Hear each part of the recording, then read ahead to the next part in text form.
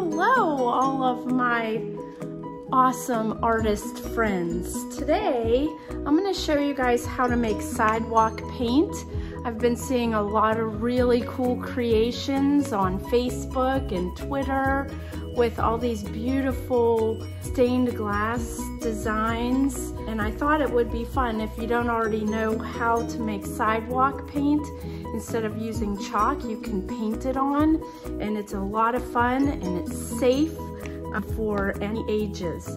So all you need to make sidewalk paint is water, cornstarch, and some food coloring. I didn't have the liquid food coloring, but I do have the gel, and that will work. You need some plastic containers with lids to store the paint.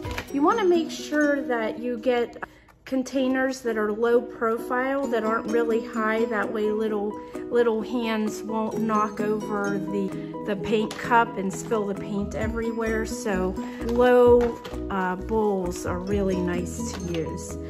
So the recipe is very simple. It's just 1 part cornstarch to 1 part water, and then you're going to want to whisk it up really good with a whisk. So I'm going to go ahead and measure out. I already measured out 2 cups of water. I wanted to make sure that I had enough paint for all the colors on the color wheel, the primary and secondary colors. So I'm going to measure out 1 cup. I like to make a big batch first, and then distribute the mixture into the containers and then add the colors later. So let's see here. So that looks like about 2 cups.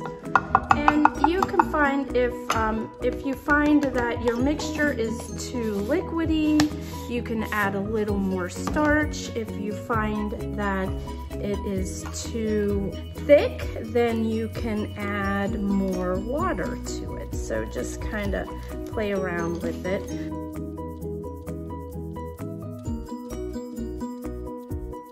I'm going to go ahead and put out my containers.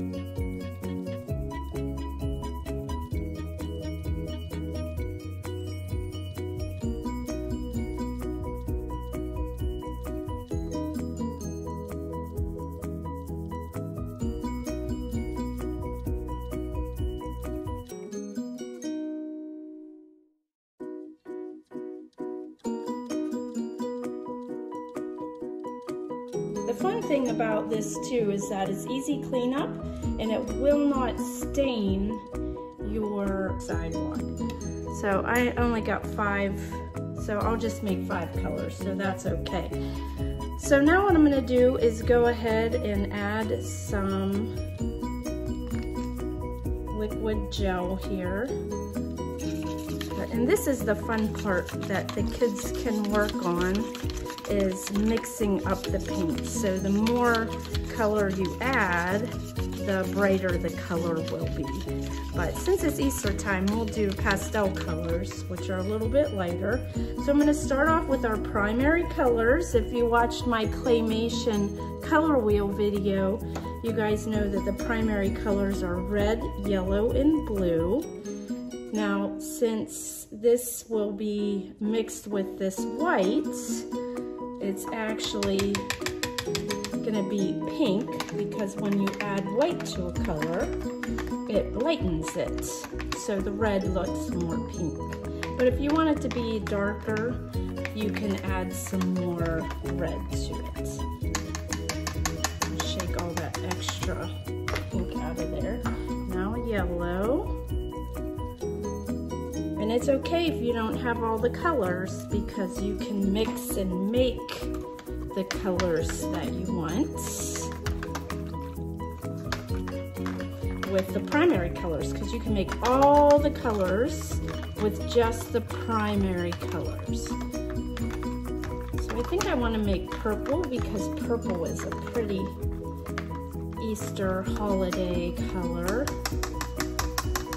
So if you guys watch my video, you know that you mix red with what color? Did I hear you say blue? Yep, you're right. Red plus blue equals purple. A+ for color mixing math, friends. Look at that pretty purple.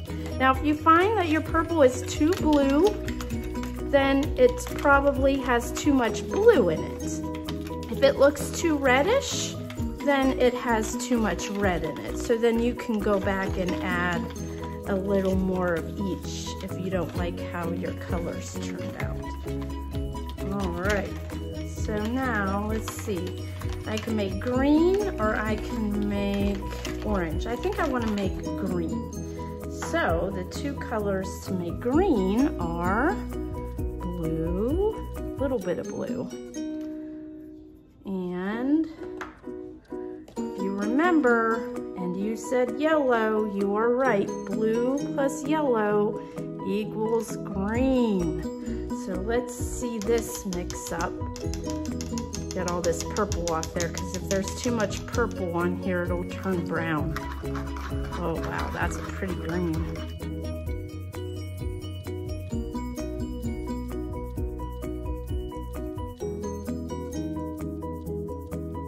You can use any household brushes. Stay tuned for painting outside.